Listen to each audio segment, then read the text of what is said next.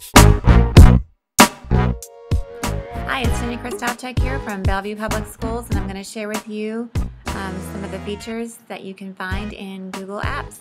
So here you see it is the first day of spring, and Google always has some cute stuff on the front page of their search engine. The flowers are very fun.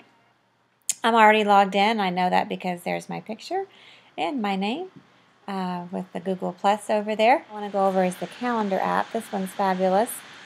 We use this quite often, my colleagues and I, Catlett One and Techie Feldy.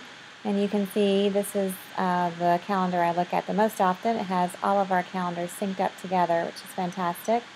And love the fact that you can just come over here and go to your calendar settings if you want to, for example, embed this calendar on a website. And I just click on the HTML and use this awesome configuration tool.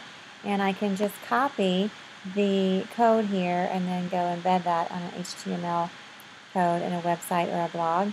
Love that I can also customize the size of the pixels here, and as well putting in some background colors and adding a border to it as well. So super fun, super easy, and a great way to stay connected using the Google calendars.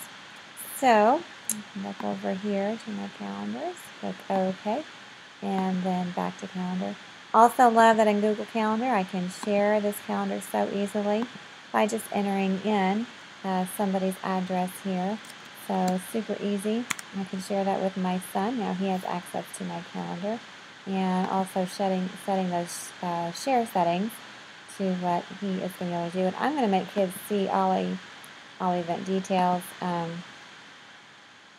I'm not going to give him the rights to make any changes on my calendar though.